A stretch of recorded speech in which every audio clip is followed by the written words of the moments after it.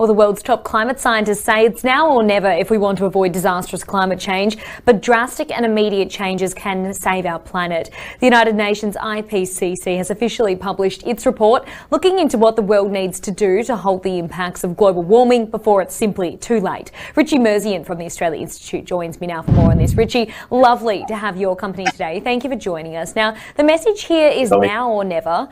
But it's been the same dire message in the last report as well. So why hasn't anything changed?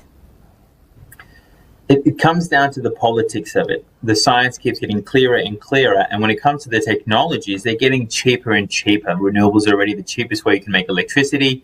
Electric vehicles are being rolled out by every major car manufacturer. But the policies are still not in place to expedite the transition.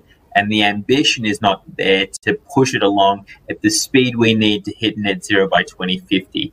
And that's also come through clearly. In fact, the scientists went a step further and they pointed out some of the key barriers. So they said in some countries like the United States and in Australia, it's been the influence of the fossil fuel industry that's pushed back on the rapid transition that we require for clean energy. So they also gave some indication as to why we're not moving fast enough, because we certainly aren't.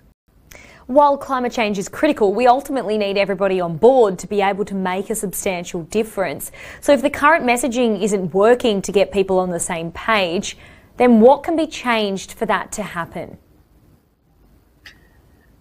I think at this stage, there's a certain level of desperation, and you heard that in the United Nations Secretary General's comments, where he basically calls out companies and countries that are not doing enough and are pretending like their efforts are sufficient. He even goes so far as to say that they are lying. There's this issue of greenwashing now. We're past the time where we deny climate change. The worst climate skeptics deny it completely. We're in the phase of delay. And that delay comes in many forms, one of which is investing in false solutions. Another is saying you're doing enough whilst not doing it.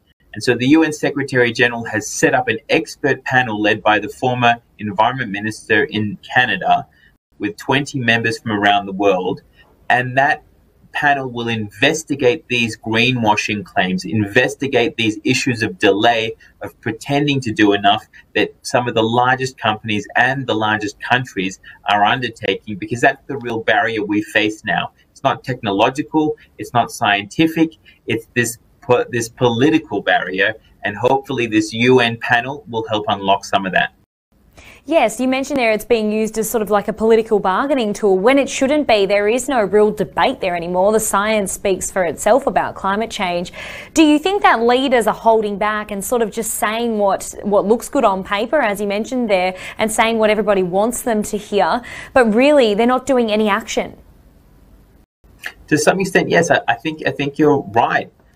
Some political leaders see this only as an issue that needs to be neutralised, just doing enough so they can clear the air and focus on their pet projects, be it in national security or in terms of investing in particular economic sectors. If you look at the full picture, you get a better idea. So it's all good saying that you're going to reduce emissions and invest in renewable energy, but if you're still investing heavily in new fossil fuel production, then obviously you're not serious about climate change. Because the UN panel is aware of this and will investigate this, but also beyond that, the International Energy Agency has confirmed there's no more room for new fossil fuel projects, new developments. So you can't be doing both. In the sense, they're mutually exclusive. You're either serious about climate change and investing only in the solutions, or you're just talking out of both ends and also investing in fossil fuel production. Richie Merzian, thank you so much for your time today. Appreciate it. My pleasure.